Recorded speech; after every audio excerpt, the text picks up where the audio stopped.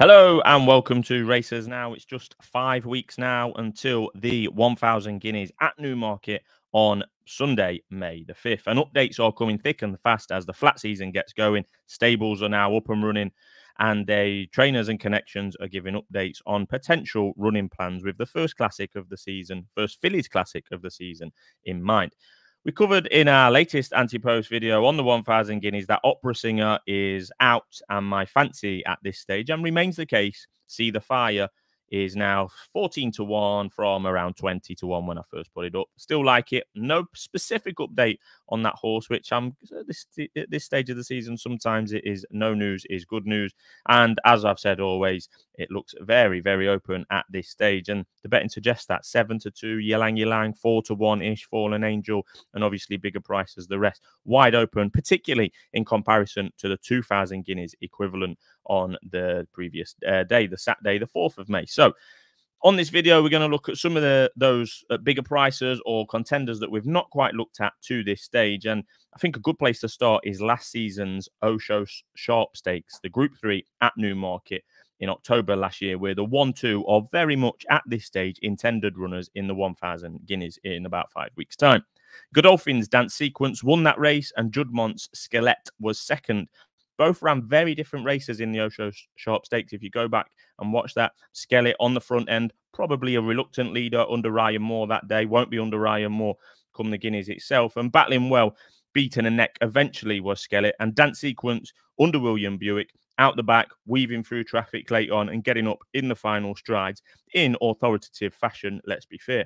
That's twice in 2 starts that Dance Sequence has come from last to first. And you would have to think that might not be able to get away with that in the 1000 Guineas itself, with potentially more runners and, of course, higher quality, it being a Group 1. Dance Sequence's season was somewhat either disjointed through potential setbacks that we don't know about, or very safety first from Charlie Appleby. One of the two, in my opinion. She won on her debut on July the 1st, then had 104 days off at the height of the summer and not seen again until that Osho Sharp Stakes, and put away for the season altogether after that race. So 2 starts, 2 wins. She's likely to need and want her trainer to go maybe in a trial at the Craven meeting, and that's where you will probably see Dance Sequence turning up next. Skelett, meanwhile, was started quite late as a 2-year-old. 4th of August was her debut, finishing 4th on that occasion, then got ahead in front, beating a subsequent Richard Hannon-trained winner just 2 weeks later on her second start. That was a maiden win there. And then a very, very rare purchase mid-season by Judmont of a horse in training. I can't remember this ever happening in the time that I've been following racing, that Judmont, usually they're breeders. Obviously, we'll buy some at the main sales, but mainly breeders of horses. They've got obviously the likes of Frankel, Kingman, etc. in their breeding operation, and to buy a horse, particularly a female, mid-season after 2 starts and ahead of that Group 3 at Newmarket, I thought that was really noteworthy. To take note of that. Originally owned by the Rogers family and snapped up by Judmont in early October before running in that Osho Sharp by Kingman. So you can see why they've done it. That's one of their leading sires at Judmont. So you can see why they've done it, but it's definitely unusual and worth taking note of. Skelett is due to have a racecourse gallop before going straight to the Guineas. So we're unlikely to see her in a race before the Guineas and go straight there. Maybe one for another video, but racecourse gallops should be banned. But we'll leave that for another time. The final point on the Osho Sharp Stakes was Chic Columbine, who was well over 3 lengths behind Dance Sequence and Skelett that day in third, has already been out this season and absolutely wazzed up in a French listed race already in March this year. I mean, although Chic Columbine is actually not entered in the 1000 Guineas at all at the moment and unlikely to be so, George Bowie trains it. Looked a soft enough race in France where she won, but winning nonetheless by over 5 lengths. So the form of that Osho Sharp Stakes is already looking decent. Dance Sequence is currently 8-1. Skelett is much, much bigger at 33-1 as we speak. I don't think there should be such discrepancy between those two in the market. But as well as Skelett, Judmont also have another potential contender in the beautifully bred Indelible. 2 starts at the back end of last year, latterly winning a maiden at Lingfield. Could run in a trial. Will probably need to run in a trial. She's only had 2 starts.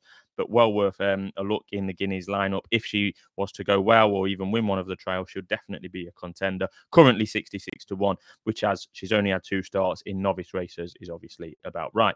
Another of the racecourse Gallop Brigade, and yes, they should be banned, is Fallen Angel for Carl Burke, who we have already covered on the channel, but now finds herself battling for anti-post favouritism as a result of Opera Singer no longer being in the market. Winner of the Group 1 Moyglare Stud Stakes at 2 last year over in Ireland, and that was her final start of the year, but I don't think that form is up to much. Remember, Ylang went off favourite that day and was pretty awful. She did bounce back, but in that the race in question, the Moyglare Stud, she was pretty awful, and Fallen Angel kind of fell in her lap a little bit. But look, she's a Group 1 winner at 2, trained by Carl Burke, nicely bred as well. So fair enough. She does look a 3-year-old sort, to be fair, a very likely runner at this stage. But unfortunately, going to be going in a racecourse gallop, so we are not going to learn anything about Fallen Angel or the likes of Skellet with these blooming racecourse gallops between now and the day itself.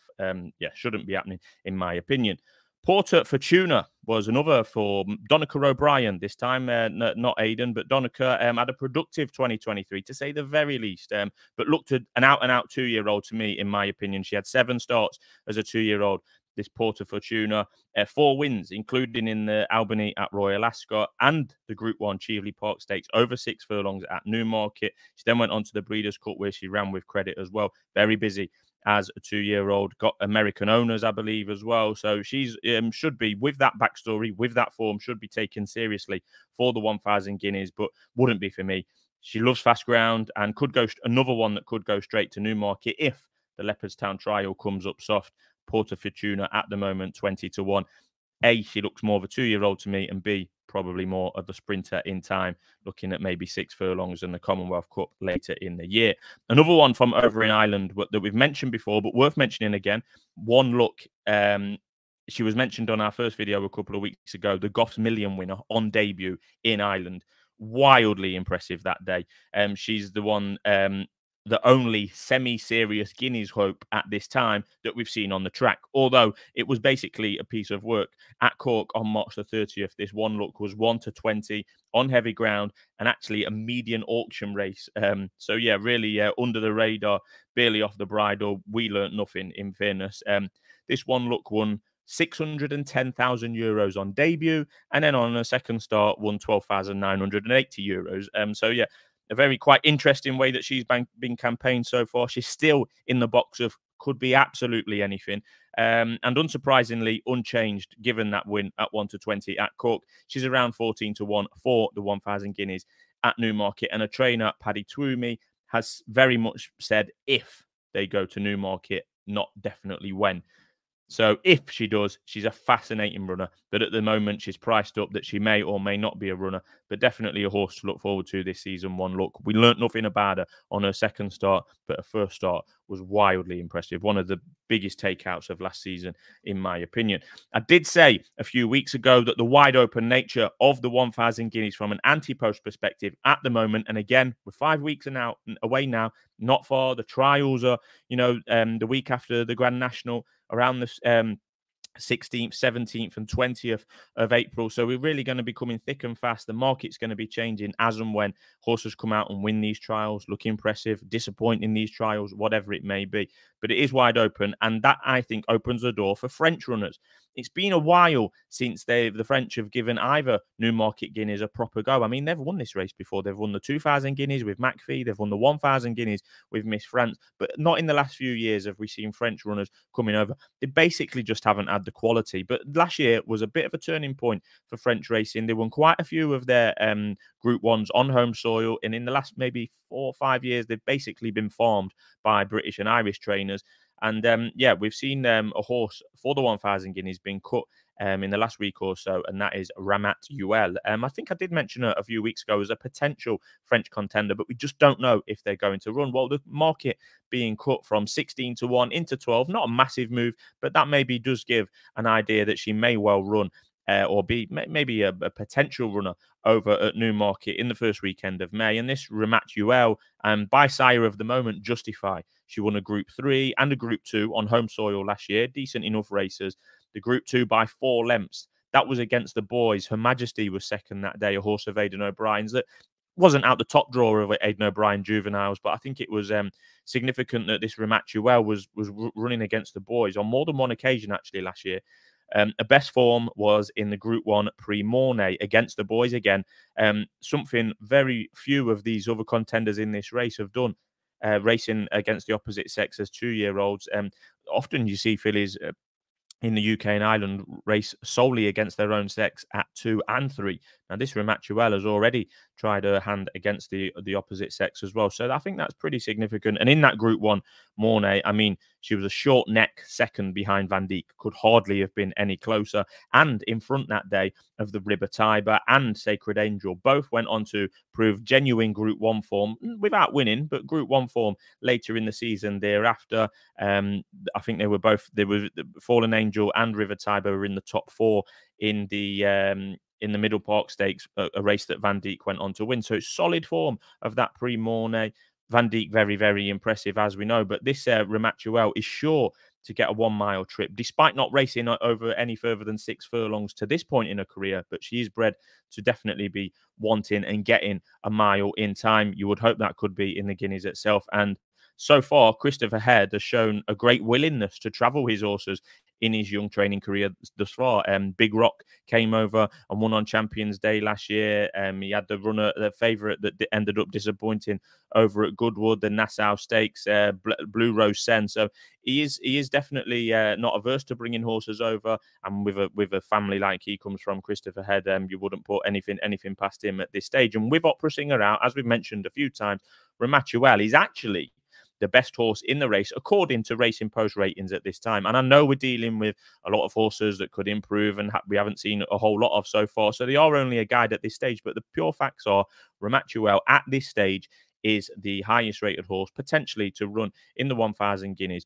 According to Racing Post ratings, off 122. So let's hope that horses like One Look, who's very exciting and unexposed, Remachuel, who's possibly got the best form of any contender at this stage coming over from France. Let's hope they run to make it a cracking race at Newmarket in early May. So what's the conclusion, you may ask? Well, I'm against Ylang and Fallen Angel at the prices. I don't think Fallen Angel's form is good enough, quite frankly, but she does look like a 3-year-old and obviously could run well. But I'm happy to take her on. And Ylang, let's remember, she blew out a couple of times last year, particularly in that Moyglare Stud Stakes. And then over at Newmarket, she came over at Newmarket after that, before winning the Fillies Mile, and disappointed there as well when favourite did go on to win the Fillies Mile, which is, normally a very, very good guide to a 1,000 Guineas contender. But Aidan O'Brien on his stable tour and doing his press rounds last week was something along the lines of, the question was, would Ryan Moore have a difficult choice to make between Opera Singer and Ylang if they were running in the same race, for argument's sake? And Aidan answered pretty quickly and pretty strongly and sternly that no, the answer to that question is no. Opera Singer is some way clear of Ylang. And that's enough for me to open the door to looking at having a bet in the 1,000 Guineas. I'm currently on See the Fire at 20-1. She's 14-1 now. I wouldn't massively put you off that, to be fair, but she's not.